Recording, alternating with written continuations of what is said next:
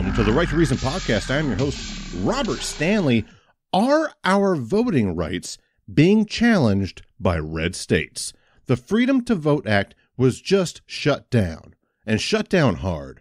Our conservative friend Javier Javier will answer to constitutional lawyer Rich Procida concerning states' rights, voter ID, gerrymandering, and paid voter holidays. Here we go.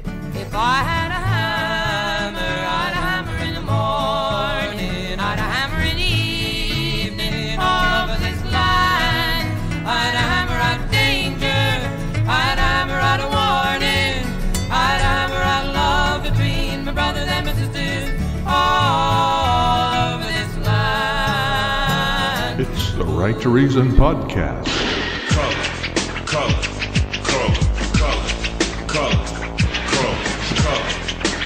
The measure is considered by Democrats protection to one of the key cornerstones of American democracy. We're talking about the Freedom to Vote Act, which was blocked today by Senate Republicans.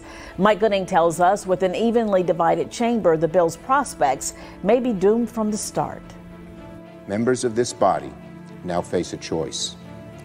They can follow in the footsteps of our patriotic predecessors in this chamber, or they can sit by as the fabric of our democracy unravels before our very eyes. Backers of the Freedom to Vote Act say the measure is essential to protecting American democracy from the efforts of Republican legislatures and elections officials around the country to restrict voting access.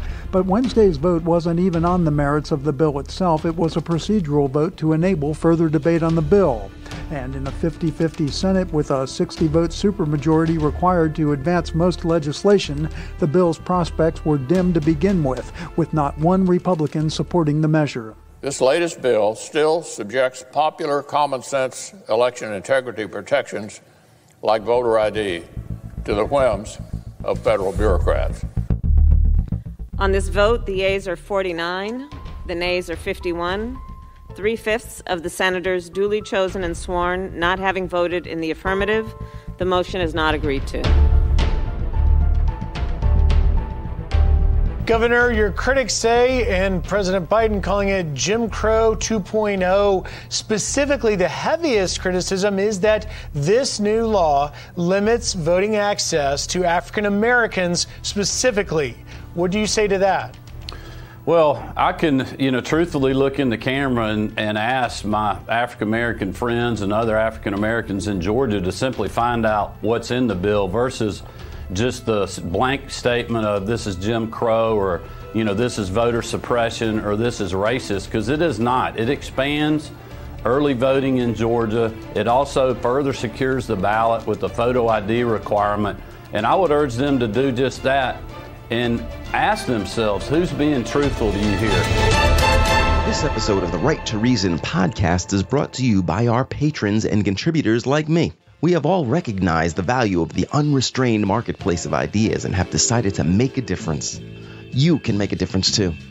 Contribute at patreon.com/right and learn more about your right to reason at therighttoreason.com. Your activism is appreciated. Yes. My skin is black, but that's no reason to hold me back. Javier Javier from Two Sides, One Coin and the Javier Javier Show. How are you, sir? I'm doing great. How are you? Fantastic, man. I am happy to have you back on. Geez, what's it been? It's been a little bit, hasn't it? Yeah, it's been a minute, man. You don't like to have me on with the deep discussions. Yeah. Race. You're too smart for us. That's what it is. But I think you'll find this topic a challenge with an interlocutor that has a law degree, wrote a book on constitutional law. Also, you can find his podcast, Bible Study for Progressives, and also that's on all the outlets, I'm sure. But Democracy Under Fire, that's a podcast and also a YouTube channel. Is that correct?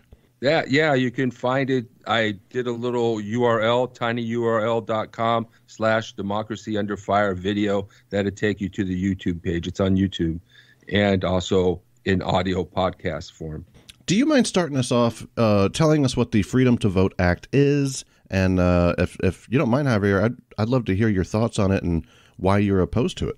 Well, it's basically an act that provides a lot of provisions to ensure that everyone has the right to vote and that nobody is denied the right to vote. It sets basic standards for federal elections to ensure transparency and fair, free elections and voting through a number of provisions. We have a flawed democracy, and our democracy needs to be improved. And this does that and protects us from laws that make it harder and more difficult for people to vote. So over the last year, 19 states have enacted 33 laws that make it harder to vote ever since they lost the election. And so now they've made a decision that they don't want to have people vote. I mean, they've lost the election, the popular vote, year after year in the national election, and now they've decided, based on false propaganda, the big lie, that to restrict Americans' access to the ballot box. And that's what this law addresses. It improves our democracy and stops voter suppression, but at the same time, it allows for voter identification and does a lot of voter election integrity work by things like requiring people to report contacts or efforts to interfere from foreign countries. There are a lot of provisions that are designed to protect our system, create paper ballots, a lot of things. If you read through it and you just look at the provisions, a lot of common sense provisions that have been tested in states throughout the country, and they work to make sure that every citizen has their sacred right to vote is protected from those who don't want us to vote and from the flaws in the system that make it harder for people to vote. Well, let me ask you, Javier, just a honest, fair question to you as the conservative here. Why do you hate democracy? Yeah, let me go ahead and say that. I don't. But I will argue that I'm close to the edge of saying that I do not think that everyone should vote. Oh, damn. I think that a democracy is only as good as its voters. And if people are not educated enough to actually make an informed vote, I would ask that you stay home and you don't cast your ballot, but you still have the right to vote. The problem I have here is, while we like to dress it up as, oh, they're just putting in all of these provisions to make sure that people have the right to vote, what they don't tell you is it's mostly a power grab. We already have enshrined in the Constitution that people have the right to vote. If people are violating people's rights to vote, then they should be incarcerated and thrown in prison because they are violating our Constitution, which is the law of the land. So there's no need for any extra provisions or any extra law to instill something that is already enshrined in the Constitution. So I ask myself is, okay, if we already have in the Constitution people's right to vote, why is it that they need to write a new Freedom to Vote Act to do something we already have? And it's very understandable why, because the federal government has an interest in forcing down their view of democracy on the rest of the states. And that's what this is about. It's not about trying to ensure that everybody can vote. It's about the federal government cracking down more and more on state rights. And that's why I oppose it. Didn't we have that in our Constitution during Jim Crow era? It's actually in the 15th Amendment. Section 1 says the right of citizens of the United States to vote shall not be denied or abridged by the United States or by any state on account of race, color, or previous conditions of servitude.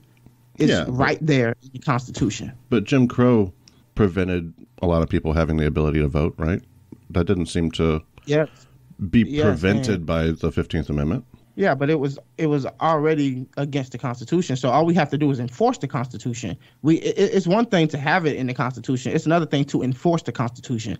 And that's what we have the problem with. If people are already violating the Constitution, they are committing a criminal act against the United States of America, and they should be imprisoned. The moment you start to find these people and to imprison them for violating the law of the land, I guarantee you that will fix all of the problems. Rich, what do you think? Well, yeah, I mean, there are provisions in there. It's a crime to harass or intimidate voters and a crime to harass or intimidate or interfere with election workers. Those are two things that are in the law. And you're right, there's a history of voter suppression. Blacks had the right to vote since the amendment, but they weren't practically allowed to vote because of all these state laws that prevented them and behaviors that prevented them from voting. And that's why we needed the voting acts and the right to the voting acts. And we didn't really get a full democracy for black people until the 1950s. Let me go over some laws that they're passing right now that make it more difficult to vote. This is what voter suppression is. It's not just denying somebody the right to vote. It's making it more difficult for them, harder for them to vote, and making it, and in the end, preventing them from voting. Excuse me, Rich. Yeah. My question to you is, are you saying that we need a law to enforce a law? No, we need a law. Well, first of all, everybody has the right to vote, but you have to enforce that, and you need laws to enforce that. Here's some laws that they're making right now to make it harder. I mean, they're shorting the windows for mail-in ballots. They're shorting the deadlines to deliver mail ballots. They're making it harder to do absentee ballots. They are limiting sending mail ballot applications. They're preventing election workers from offering to send mail-in ballots. I mean, so Rich, you don't support the Freedom to Vote Act. You support the 15th Amendment. I support both the Freedom to Vote Act and the 15th Amendment. I don't see why you need that. Because look at all these laws they're creating, restricting assistance to voters for mail-in ballots, limiting the number, location, and availability of mail ballot drop boxes, imposing stricter signature requirements for mail ballots, imposing harsher voter ID requirements, expanding voter purges, increasing barriers for voters with disability. But the thing is that all these things are designed to make it harder to vote in states that are already hard to vote in. Okay, this is Rich. I don't think you fully understand what you're saying here. Is these people that you're talking about who are doing these things are already breaking the law? No, they're senators. They're making laws. This is the problem. They're making laws that are restricting people's right to vote. Rich, and that's what we have to stop. Which law is the law of the land? The Constitution or what the state laws that they're creating? Which one has the higher weight? Which one holds the most weight in this country? They're all valid and they all apply. Are you saying that they're equal to the Constitution? Well, the Constitution is a law, but you need laws to enforce the Constitution. You need federal agencies to write rules to interpret the Constitution. Yes, the Constitution is there, but if we don't have laws to enforce it, these are laws that are designed, and one could sue on these and say, hey, we have a 15th Amendment right, and these are, but we're making a law that is going to set standards for elections, not a law that's going to say, hey, you have the right to vote. It's a law that's setting standards to make sure that everybody's right to vote is protected. A law to protect people's right to vote from harsh and draconian laws designed to make it harder for people to vote. Okay, so that's what it is. Let's get into the meat of the subject, because you can talk about all of these people making all of these laws to make it harder for people to vote, but the fact of the matter is states are not permitted by the Constitution to deny anybody the right to vote. Now, if you want to say that they're making it harder for people to vote, then that's a proper argument, and we could address that argument. But we also have to notice something, that you don't have a constitutional right to vote for federal elections. You don't get the right to choose your president. Electors have the role of choosing the president. You vote for electors based on your state's ability, on their decision on who you vote for and your electors. And they choose the electors, and then the electors vote for the president of the United States of America. And that's the system that we have in place. So while most people think they're actually going to vote for president, they're actually going to vote for electors who then get to decide who the president of the United States will be. And the Constitution guarantees that states should have the ability to choose their own electors based on their own criteria. So why I said this is a power grab is because now the federal government wants to override the Constitution and push down their idea on how to choose electors and how to vote for president in the federal government onto the states. And that's where it becomes a state versus the federal government issue. That's where the overreach of power is, because the federal government does not have the power to do so. So if anything, the Freedom to Vote Act is a violation of the Constitution, whereas your right to vote is enshrined in the Constitution. Yeah, a lot of these arguments that come out from the right that we hear all the time, especially this one about states' rights. They're based on ignorance, basically. Are you saying that states don't have rights? No, what I'm saying is that Article 1, Section 4 of the Constitution provides that the federal government can impose rules for elections on the states. It says specifically Congress may at any time make or alter the state's regulations. So in the Constitution, because the founders of the Constitution were afraid that the states would deny their, not send representatives or create laws that or just not run elections right. Can you run that by me again? You said that's the first article of the Constitution? Article 1, Section 4, the Elections Clause. Okay. So the federal government absolutely has the right to control. Congress has the right to regulate its own elections. There is no question on the Constitution about that. So that's in the Constitution. So that's the problem, that we just don't really realize they're sending us propaganda. You're missing something. In Section 4, it says the times, places, and manner of holding elections for senators and representatives shall be prescribed in each state by the legislature, therefore. But the Congress may at any time by law make or alter such regulations, except as to the places or choosing senators. That's about how people have the right to vote for their senators and their representatives within their own states, not when it comes to the actual federal government. So you're conflating what one right is to choose your senators and representatives versus choosing your federal representatives when it comes to presidents. Right. You have a right to choose your senators, and the states will choose this. The federal government's not going to choose who the senator is, but they will override any laws, and they have the authority to override and any regulations that the states put on elections, the time, manner, and places of elections. The federal government has the right on federal elections. No, not on federal elections, on state elections. On your senator. Your senator is your state representative. That's a state representative. You're conflating federal. You're completely wrong about that.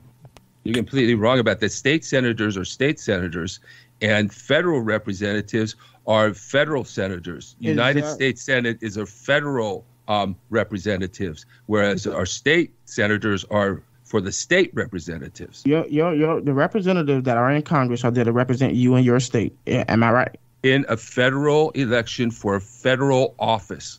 The Senate is a federal office, and the House is a federal office. It's a federal position. So it's not a state position. Gentlemen, they do represent the states, but it's not. But it's a federal election and a federal Congress. It's the United. We live in a country, not a loose federation of states. We live in a nation, and we're Americans. United States, but not a set. We live in one country. We don't have 50 separate countries guys, who just agree to be together. Guys, real quick, Well, this is a fascinating conversation. It's a little off the topic of the Freedom to Vote Act. I wanted to ask you this real quick. Maybe there's some things you guys would agree with one another concerning this bill. One of them would be gerrymandering. This will limit gerrymandering. And if you ask my opinion, I think that's what this whole thing's really about. I don't think it's necessarily about fighting racism, because that's how they motivate the left, or fighting stolen elections, which is how they motivate the right. Right? We each have our triggers that they use against us. What this really is the Democrats want to remove gerrymandering, which would likely help them, and Republicans want to keep gerrymandering, which currently helps them. Is this something that you would both agree we should get rid of? I would agree. I'm not a fan of gerrymandering personally, but I also the where I jump out the ship is now the federal government is deciding how states draw their lines within their own states. We like to say the United States of America, and yes, we are a country, but this country is held together by an agreement between all of us to work together. Because for the life of me, the people who want to push these things on people completely ignore that. They completely try to throw out the fact that while we are a country, we still are made up of individual governments. You're stuck on a broader government. You're stuck on this, Javier. I get the argument you're making, but what you're trying to talk about is way bigger than the bill itself, right? Or whether or not the bill is an attempt to step on that. The bill whole purpose is to infringe on state rights. That's what the whole point of it is, because I already established that we have the right to vote in the Constitution. We already have a freedom to vote in the Constitution. So why would they need to create a new bill enforcing a law that is already a law? You have to ask, what is the motive behind this? To protect democracy, because we need regulations to make sure that democracy is carried out in a transparent, fair, and manner that. So I would ask you, why instead of writing another law to enforce a law that's already being broken, why not just enforce the law and lock up or imprison these people who are breaking the law already? Just enforce it. Well, these are laws designed. See, you need regulations. You can't just say you have a right to vote, but you need regulations in order to secure that right. Just like we can have a law that says you can't murder somebody, but we're going to need police to go out and arrest people. We're going to need a penal code to sort of state that out. We're going to have a bunch of laws to define, well, when is it murder? When is it manslaughter? This is the law at the top when it's created. The federal government creates the law. The courts interpret what the law is, and the administration, the executive, enforces the law. And in doing that, they create all sorts of other laws to regulate. So we need to have laws that regulate the time, manner, and place of elections, and to make sure that they're fair and transparent and clean and honest, so that we get representatives from the state that actually represent the people of that state, and so that we have an actual democracy in the United States. There's a compelling interest in the federal government to make sure our elections are clean and fair. And that's what this law does. It makes it easier to vote and harder to cheat. And that's what we're trying to do here. It's not that when people go and intimidate election worker or threaten them, well, there are laws, sure, that you can use, but this one has other laws that make it easier. Also, how about making election day a holiday? Is that something that you might support? That's in this view? I didn't know that was in that. Cool. Yeah. It's in the bill. Fantastic. What I'm saying is, Javier, you're for that, right? There are multiple things in this bill that are good ideas. What I'm saying is, I'm not in a position to trade one aspect of our democracy while infringing on another part of our democracy. And that's where I jump out the ship. It's all good. You can have good intentions all day, but also you have to realize that everything is not as black and white. Just because you have good intentions don't give you the right to force your view of your good intentions on everybody else. Now, if states want to decide for themselves how they hold elections, if they want to give, like Georgia, for example, they made a new bill about voting, and they actually expanded the amount of time that you can early vote. Well, nobody wanted to talk about that in the media. Everybody wanted to focus on the parts that they didn't like. But with that being said, in certain elections, yes, you have the right to vote. And I am 100% with the federal government deciding that when it's time to vote, you can't make it impossible for people to vote because you're actually infringing on their right to do so. I'm 100% with you. But when the federal government starts to telling you how you must hold your elections, when you must hold your elections, in what manner you must hold your elections, that's when they start to infringe on state rights. And the problem here is there are people in California who want to tell people in Texas how to run their state, and people in Texas want to tell people in California how to run their state. Okay, it might be a good idea because somebody feels like they know better than the other people. But what you have is you're going to have contention. You're going to have the people in Texas hating the people in California, and we can't run a country that way. We cannot continue this way. That's why everybody is angry and upset with each other, because everybody is trying to tell everybody else how they should live and how they should conduct this and do that. And for the life of me, the federal government is not equipped to put broad blankets over the rest of the country and think it's going to work for every single country, because every single state, because every state is different. Every state has different requirements, different needs, different wants, and a different way they want to do things. Can I ask you a hypothetical, Javier? Yes. So you would agree that everyone should have the right to vote? But that one, we settled that ad nauseum, yes. Right? What if 1/50th? So you don't think that everyone should have the right to vote, federally speaking, but only in state elections? Well, I'm just going based off the Constitution. The states have the right to choose the manner in which they get electors. I mean, whether I like it or disagree with it, it is the law of the land. And I tend to err on the side of the law of the land. the people that we put in Congress, those are decided on by the individuals of their state, correct? Yes. And those people are going to make decisions federally, correct? Yes. Yes. What if the people, let's say everyone from Georgia, only let left-handed people vote there? And the left-handed that would be a violation of the Constitution. Yeah, but let's say they don't really violate it that way. They just they kind of put some kind of Jim Crow stuff in place that limits the number of right-handed people, and it's not really like they're keeping them from doing it.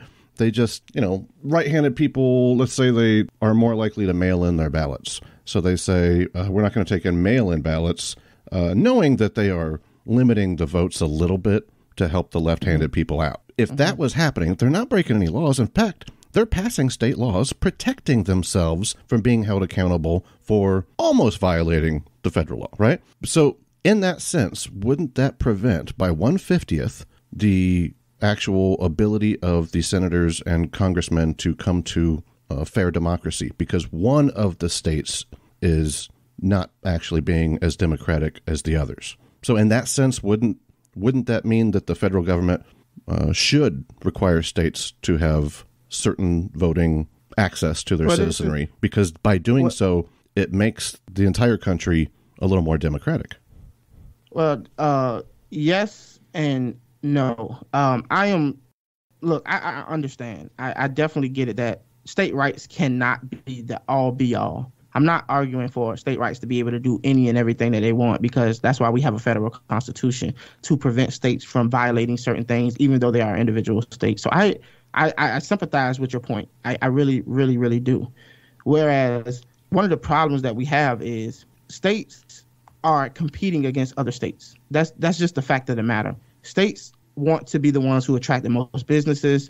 Just like with the abortion bill that happened in Georgia. And you saw how Hollywood was up in arms about it, and it was like, we're not going to do any movies in Georgia anymore. Mm-hmm. States have an interest in their survival, and the people who run these states want to continue to keep that seat of power. And the problem is, when you start to make these laws and these rules that restrict people from the ability to vote freely, what you create is a vacuum. And whereas you have people leaving your state, going to other states that treat them better, and they actually prosper. Those other states gain much more in return for you being a silly asshole. And we're not in a business of trying to keep states afloat who make stupid policies and stupid laws. We have to be able to correct ourselves. But if the federal government does it, what you end up creating is a resentment in these states towards the federal government. You have people talking about receding from the country. Like, what the hell is this? And the reason that you have people up in arms about this is because there's a faraway government in D.C. deciding how your state should be ran. Why the hell do we need a state government if the federal government can just mandate every single thing they want because they feel like it's a good idea? We have to be careful with that. So I'm not against what you're saying. I'm just more on the precautionary side of the fence. Be real careful what powers you give the federal government, because while it may seem like you have the right ideas and the good tactics, these things tend to self-correct themselves without creating enemies and resentment within people in other states, which is why you see people showing up, fighting and shooting each other and yelling and screaming online, because everybody feels like the other person is imposing on their way of life. We have to, at some point, figure out what's the fine line between enforcing the rights of the Constitution and every individual versus allowing states to make their own decisions. Yeah, there's my opinion that people are fighting because of propaganda, false propaganda that's spreading false information to both the right and the left. And that's why people are fighting, not because and this false propaganda includes this idea that somehow, like, we can't have states where some states send democratically elected candidates and another state is a dictatorship. We just can't have that. We have to have a system in which every state is a democracy and every citizen's right to vote is protected. And while there are laws that have expanded the right to vote, and Javier is right about that, there are laws, and some of the states there's sort of a mix. The problem is that the laws that have the states that have restrictive laws already have very restrictive voting rights laws. So those states, it's very hard to vote, particularly if you're a minority. I mean, limiting the time that a person has to wait in line to 30 minutes. That's a good law. Now we have people waiting in line for hours, banning people from giving snacks and water to people waiting in 2-hour lines for hours, and stopping them from doing that. This is just abuse. We cannot have a system where one state has elections that are run that suppress the vote of thousands or hundreds of thousands of their citizens, and other states that are fully represented. We need every state to be a full democracy, and we need a full democracy in this country. Right now, we have a flawed democracy. And the democracy will continuously be flawed. You're trying to make something perfect, which is impossible to do. And I get that you said you can make things better. And I'm not saying that you can't. What I'm saying is, where do you draw the line? Let me ask you that question. What is too far for you when it comes to federal power over the states? When do you draw the line, Mr. Presido? And before you answer, Rich, just for clarity, Javier, when he says flawed democracy, he's not using that colloquially. He's referring to the polity index. No. And we don't rank that well there. Just to, let you know. I'm sure you've seen it before, though, right? Yeah. We're 25th. Oh, my God. Yeah. 25th. The issue is we're not allowing states to self-correct. Like, people in California right now, there's a large percentage of people in California who are unhappy with their leadership. And a lot of these people are leaving the state and going elsewhere. And what that does is it sends the signal to the state that something is wrong here and it needs to be fixed. Either we're going to elect somebody to fix it or this state will fail. And with all of that, people are taking their skills, their resources, their capital to other states where they appreciate the system that is in place. And I'm not saying that everybody can move and everybody can go somewhere else. I'm not saying that at all. But the longest the federal government has an interest in keeping states prospering, even though they're making bad policies and bad laws, you're never really sending this right signals to those states to get their shit together. You're not doing it. Continuously. No, I'm sorry. I was going to say I cut you off in the middle of your question, though, which is how far is too far? Was that close to what you're saying? Yes.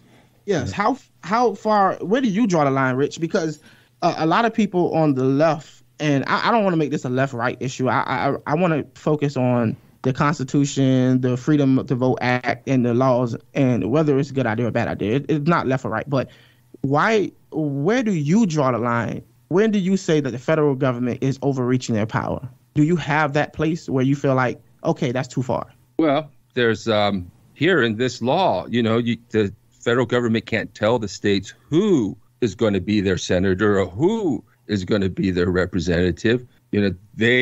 So that would be too far. Generally, it's a hard question because it's very technical. Generally, things like family law are outside of the federal government's purview. There are certain state laws that are not preempted by the federal government, but that's a really technical question. Ultimately, we have the Commerce Clause and we have the standards for constitutional. So the Commerce Clause allows the federal government to enact laws that deal with interstate commerce. And that's a very broad definition because the economy is so interconnected. So, we are a federal government, but there are certain lines, and family law might be one of them, and choosing a senator, who is going to be the senator here. But the time, manner, and place can be regulated to ensure that we have actual representative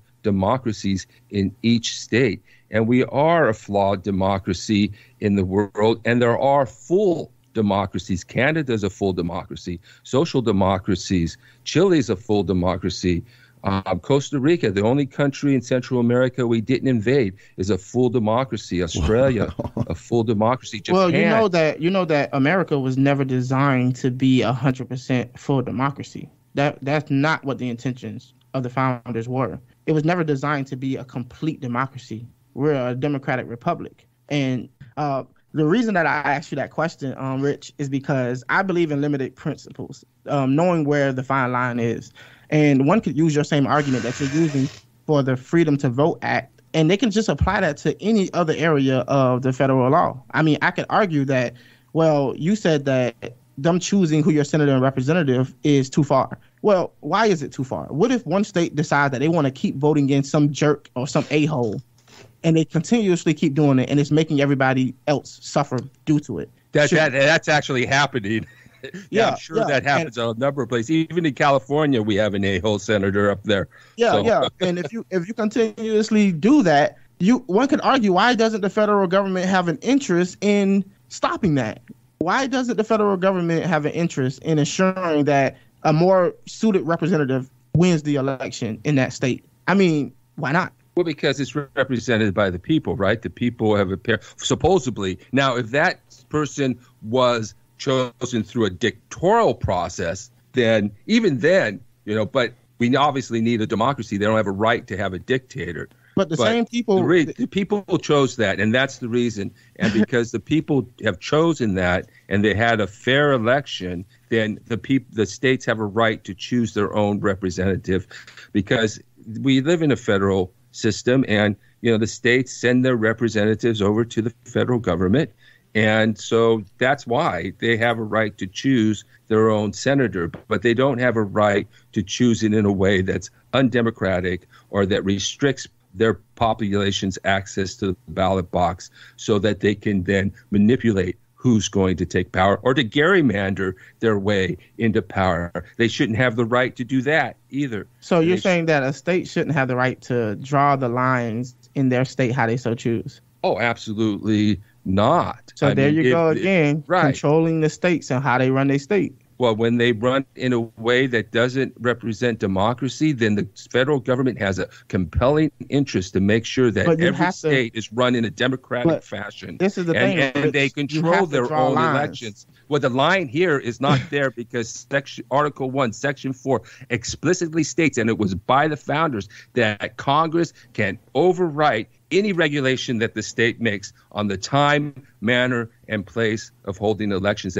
Because but it doesn't the say founders wanted Congress to have telling, control over that. But it doesn't say anything about the federal government telling the states how they can draw lines in their own state. It says nothing about that. Yeah, it's you have to interpret these things over time. It doesn't even address that. Well, you're right? reading It doesn't even say anything. I'm not reading anything into it. You can take a look at this, but what you have to do now is go to the court law, read case law, read interpretations of judges. If you want to ask specific questions about the law on specific issues, that's what you have to do. You have to research it and determine what the law is according to the courts. Well, let me ask you this, Rich, and you can ask me a question anytime you please. Are you on the opinion that the federal government is right on what they decide to push down on the states? Well, that's a too broad of a question. I can't. They don't have a right. That's rhetoric. Push down on the states.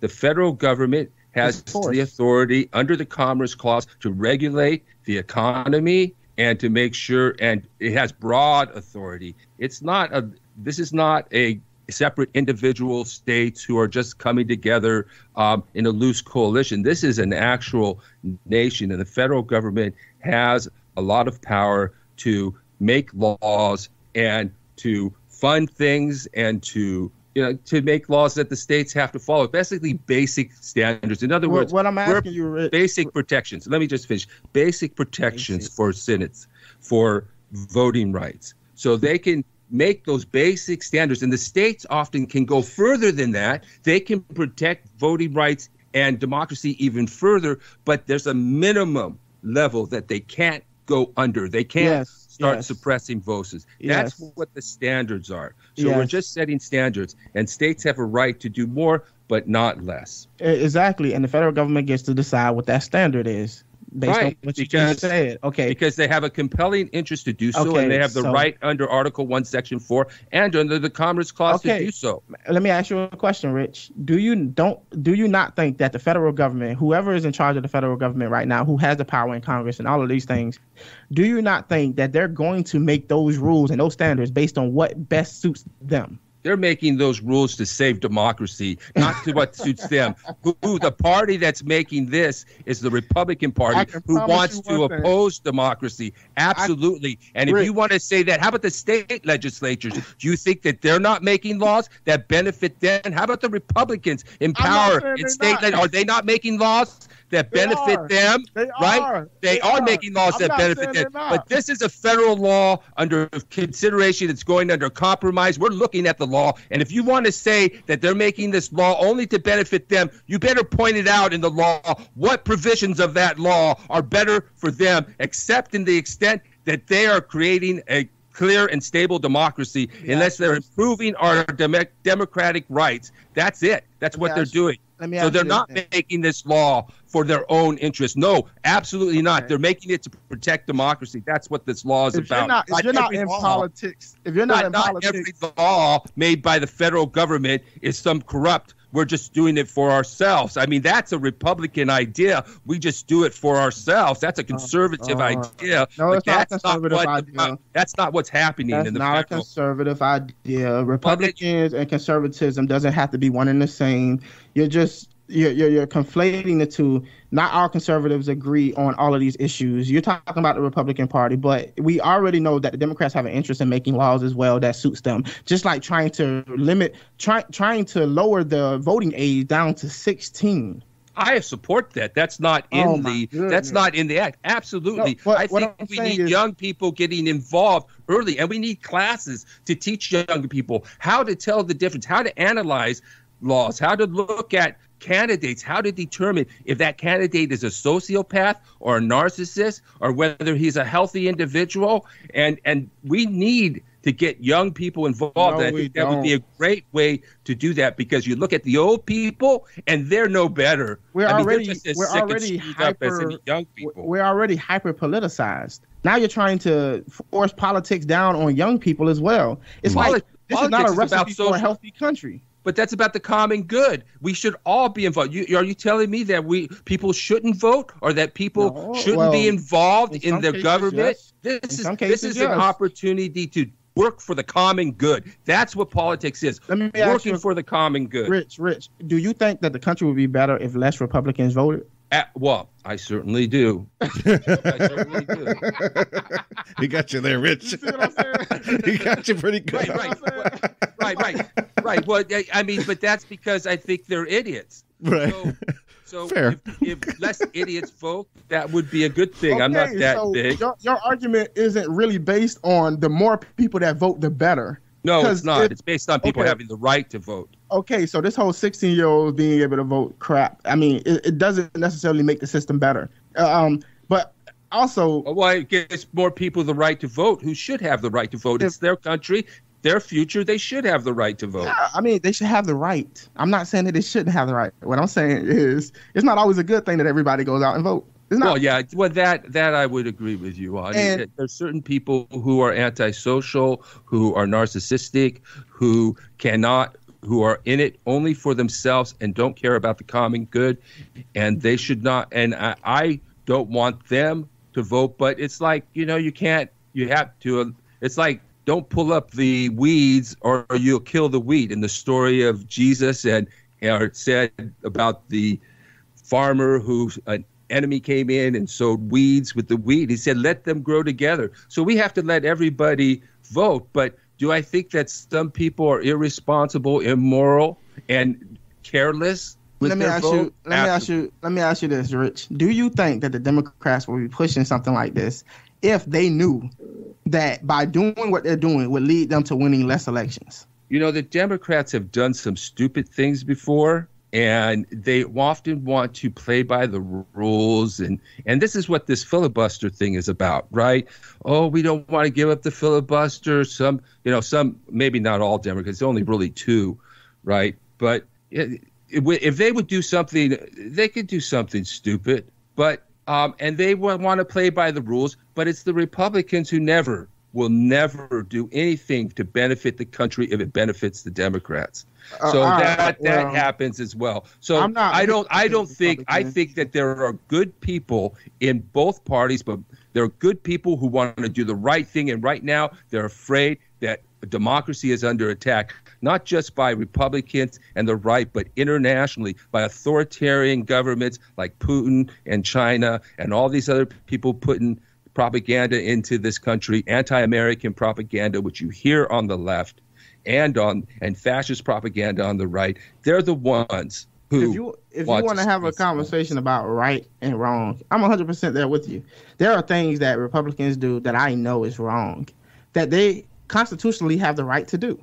I try to separate the two. I'm not trying to see what is right, and we should always push what is right, because even though you might want to push what's right, sometimes it goes against the law of the land. It goes against the Constitution, and you have to abide by certain laws and restrictions. And my argument is not whether, if you're saying that these things will help people and make it right, okay, you can make that argument, but then I will have to ask you, okay, is it constitutional, and is this something that we want to do, and what are the consequences of doing so in the future? I do not think that the Democrats have real interest in making democracy better. I think the Democrats have a vested interest in securing an environment in which they win all the elections or more elections. And if it was the other way around, they would be probably not pushing this bill, and I know it. And the Republicans are the same exact way. Everything that they do is a calculated move to best ensure that they get more elections won.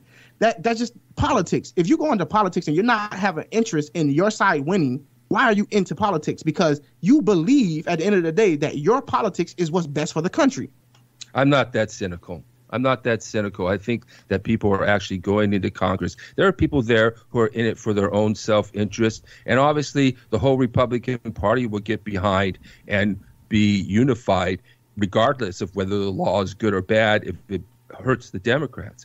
But I'm not that cynical. Well, I think that people are going. Well, no. Let me finish. I think people are going into the Senate because they want to do something good. They want to have a legacy. They want to have done something important in their life. And there are plenty of good people in Congress who are trying to do the right thing. Adam Schiff is one of them, very healthy individual. All these people, Bernie Sanders, even though he's an old guy with an old ideology, he's still trying to do something good, still trying to make the country a better place. He's still playing politics. He's still playing politics. Well, they all play politics. There's no doubt about it. But the point is that I'm not that cynical. I think people are actually trying to do something good for this country. And I think there are people who are actually don't care and are doing something bad. And they're both in the same places, just like that farmer's field. You got the weeds and the wheat, and they're all together. And God said, let them grow together, because if you pull out the weeds, you're going to pull out the wheat with them. So usually, that's sort of where we're at. Usually the reason we have laws and things of that sort is to prevent people with good intentions from doing horrible things based on those good intentions. Everything, just because I think that's a sort of an extreme view. I mean, I think we have laws to prevent people with bad intentions from doing evil things. That's what we have laws for. And there are people, usually the most dangerous people are the ones who are convinced that they have the right position and that through all costs they're willing to push it because they really believe that they have the answers. Now, if you want to change the Constitution, if you want to amend or add... Nobody's changed the Constitution. I'm not saying that you did. But if you want to change the Constitution so that it better fits for the system that you want to live in, go for it. That's why I say it's a democracy. Everybody has the right to agree, disagree, go for it. But what I'm saying is, as it currently stands, we have to draw a limit between what the federal government can do and what the states still have rights to do. And in a climate where we already have hyperpartisanship and people are not particularly, especially on the right, are not particularly well with the federal government telling them what they can and can't do. Even if you are right, what you're doing is creating an environment where people feel isolated and feel as if the federal government is cracking down on them, and they're going to push back. So while you might have the good intentions, while you might feel like you're justified to do so, you're creating an environment which is very toxic, and it will have negative consequences if you continuously expand the federal government's power over the states. I really do believe that, and I would ask any and everybody to take a second look at what's going on in this country and reconsider. Right. We're not expanding the power. The Congress already has the power, so there's no expansion we just going talked on about here. Right. But secondly, people are screwed up, and it's not because of what Congress is doing. It's because of the false propaganda that they're being fed, particularly when you start talking about, here we have, and this is not you, Javier, this is coming from the top. They want to make this argument about somehow that when Congress goes in and sets standards for the right to vote, to ensure that people have access to the ballot box, that somehow they're invading state rights when the Article 1, Section 4 says absolutely otherwise, when Congress has the authority to regulate its own elections. It's very clear what you're doing is you're sending false information to people to make them angry. And that's what the problem is. It's not with Congress doing things. It's not with anybody stepping on anybody's rights. It's about false information, false propaganda being disseminated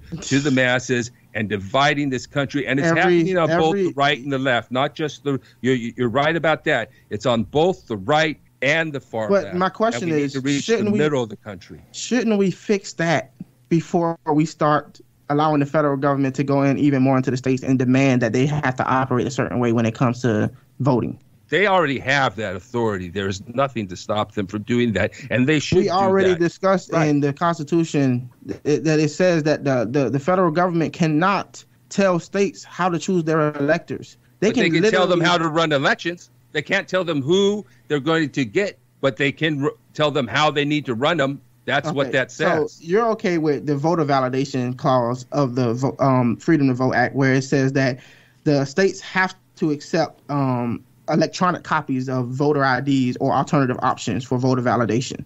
I think that it does not impose upon the states any type of voter ID requirement. I think that would be inappropriate and unhelpful.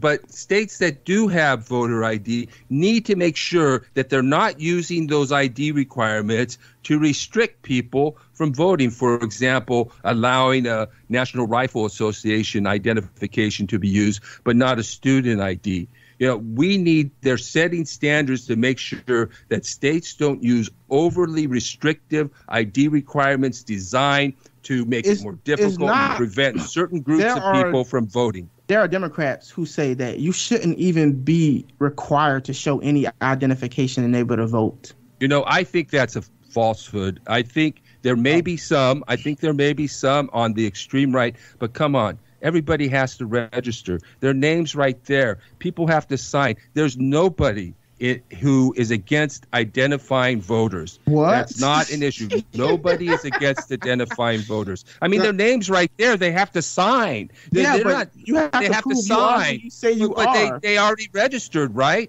They've already registered. And also, this law does not make states have voter ID, but it allows them to. And all it says is you have to use certain IDs. It allows states to have voter identification. Yes, it does. It allows states to have voter identification. It just requires that you use a lot of different types of identification, that you allow a list of identification that is standard so that people won't be denied the right to vote, because that's a fundamental sacred right that people cannot lose. And you don't lose your right to vote just because you may not have a certain type of identification. So as long as you provide adequate identification, that's all that. Okay, so it's okay for me to go into a liquor store and provide them with any type of identification I want and get alcohol. That's not the law. That's not the law at all. No, it's not the law. But what I'm saying is, when I go to buy alcohol or when I go buy cigarettes or whatever the case may be, I have to show my ID. I have to show my identification. You don't have a right to alcohol. Now, you don't have a right. Even more of a reason, because voting determines the future of our country. It's more vital than me going to buy alcohol that I get it right. That's why we need to have everybody voting. That's why everybody, and we can't restrict it. It's so vital that we need to protect and sacred right granted to humanity by God when he said, take dominion. That's what voting is, a sacred right of every individual, cannot be taken away. I mean, except for circumstances such as committing a felony, and even then, it's questionable. You're saying that in order for me to buy liquor, I have to show an ID. But if I want to vote for the future of my country, which is a very more consequential act, that I shouldn't have to show my ID. That depends on the state. Like I said, the states have the freedom to impose voter ID requirements on. So that depends on the state. In California, We have certain requirements. We require people to register. They don't have to show their ID at the poll, but they do have to sign. They do have to identify their name. You're on that voter roll. So we do know who's voting. And so, yeah, so people can, Look, let's just, I feel as if on that subject, I mean, we're probably not going to get any further than that because, I mean. It's actually a great time to wrap up, I think. But Okay, I wanted to just ask one more question about this whole long lines not being over 30 minutes. And I actually wanted to hear more about that too, and how they're giving them, like, they won't let them have water or snacks or something. Like, what's the real story there? The problem that they was running into is saying that people have an interest in, like, going to voter booths or voting stations and offering people water and different foods and stuff while they're waiting in line. And there are people who will try to strike conversations with people and try to see how they're going to vote or try to persuade them to vote one way or the other. And they use it as a tactic to, try to have a conversation about people voting. And I mean, it could be done on the right, it could be done on the left. And I'm not saying it happens on a scale that matters. I mean, I think every vote matters, I guess. But what they're saying is in this new vote act is that the line can be no longer than a 30-minute wait, and that they can't prohibit donations of food or water to voters waiting in line. And it's like, okay, so if I have to stand in line for 45 minutes and I don't have any water or food, that's somehow restricting my ability to be able to vote, which is nonsense. No, not at all. Why would you want to stand 45 minutes in line? Why would you want to spend 30 minutes in line because to vote? I'm voting for the future of the country. But when I go to vote, I just walk in there. There's hardly any line for me. Why is that? I'm a white guy. I don't know why. Why do they have to stand in line? It's the same way with me. Right. Why they should not. Nobody should have to stand in line for a long time. Look. Secondly, those people who are going, they took their nonpartisan position very seriously when they were doing the handing out the snacks and doing the election. Are you talking about your personal experience? No, I'm telling you that I was in those groups. I was working with them, and we were working to make sure everybody had the right to vote. Everybody could exercise their right to vote, trying to make people comfortable, trying to make standing in these long, unbearable lines because the state legislatures decided that they didn't need enough polling places in places that were Democratic or were minority communities. And that's why you have to wait 2 hours, 3 hours in lines. And these people took their nonpartisan positions very seriously. They weren't out campaigning at those elections. So that's more false information. Because your anecdotal evidence of your experience with the group that you were in I know that they live. were.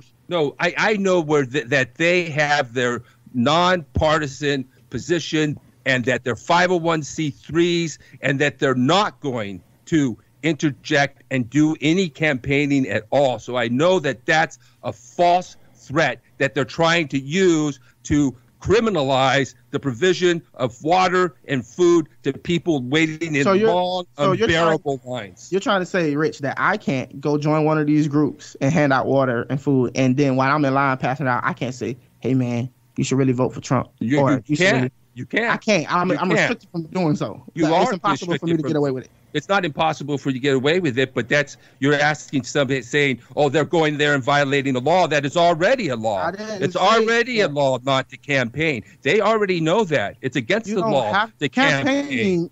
Campaigning and saying something to somebody in line is a totally different thing. No, campaigning is wearing T-shirts, putting up posters, or trying to show off what candidate you voted for and why other people should vote for. Well, that's pretty speculative. If you're going to say, "Oh, these people, they're all going to be corrupt, they're all going to violate the law, they're all going to do that," no, they took their nonpartisan position very seriously and they stood by it. And I guarantee you that they were nonpartisan in doing that. Okay, you witnessed this. Okay. I still feel like he should address the whole fact that is 35, 45 minutes standing in line is too long. For the life of me, I don't understand. And people don't have access to bring their own water or their own food if they're going to stand in line. It's like at some point, and then you got to also address the fact that resources. What about those states that don't have enough resources, enough people signing up, or enough people to actually conduct these locations, all these multiple locations, to make sure that nobody's standing in line? They have provisions for that. I don't see the provisions. I've read this. Well, there's a provision.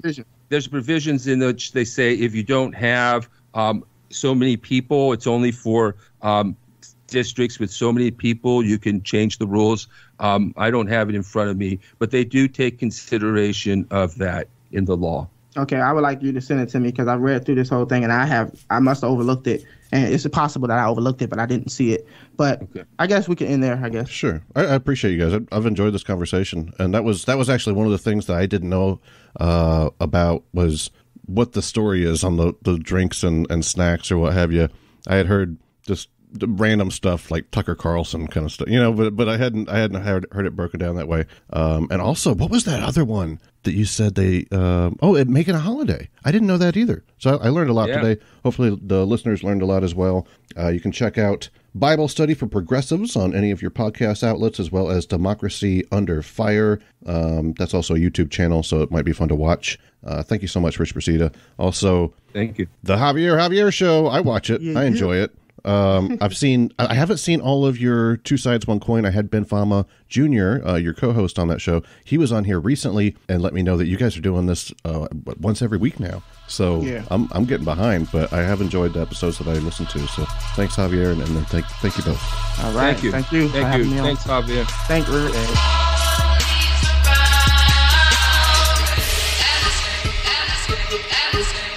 Thank you to Rich and Javier. Thank you to Dave Blair at DaveBlairMusic.com. Thank you to Feedspot.com for promoting the Right to Reason to the top 10 atheist podcasts. Thank you to our patrons, Phil Calderone, Jason Parker, Freethinker 215, Alan Marks, Philip Spawn, Bernard Lambarell, Enema Man, Larry Wilson, Brittany Catherman, Michael Moore, Catherine Klass, Rob Schreck, and our top supporter, Rob Montgomery. You can support this broadcast at patreon.com/right. and learn more at therighttoreason.com. Next week, I will be discussing epistemology and the origins of morality with Christian apologist Robert White. Between now and then, remember that you have the right to reason. One of these are brown, when the sky's green.